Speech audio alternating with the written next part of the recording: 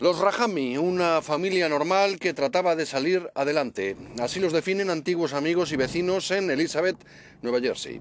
Ahmad Khan Rahami lo describen en particular como un buen chico, sociable, tranquilo.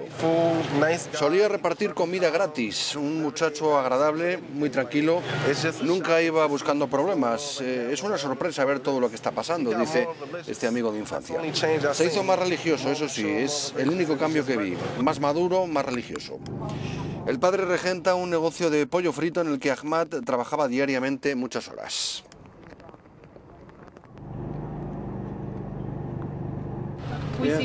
Lo vemos todos los días y nos saludamos. A veces compramos comida en su restaurante, gente normal. Hola y adiós.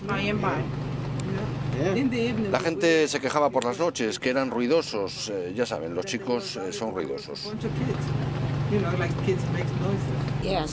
A veces cerraban a las 3 de la madrugada o más tarde, era un poco demasiado y no somos los únicos que lo dicen.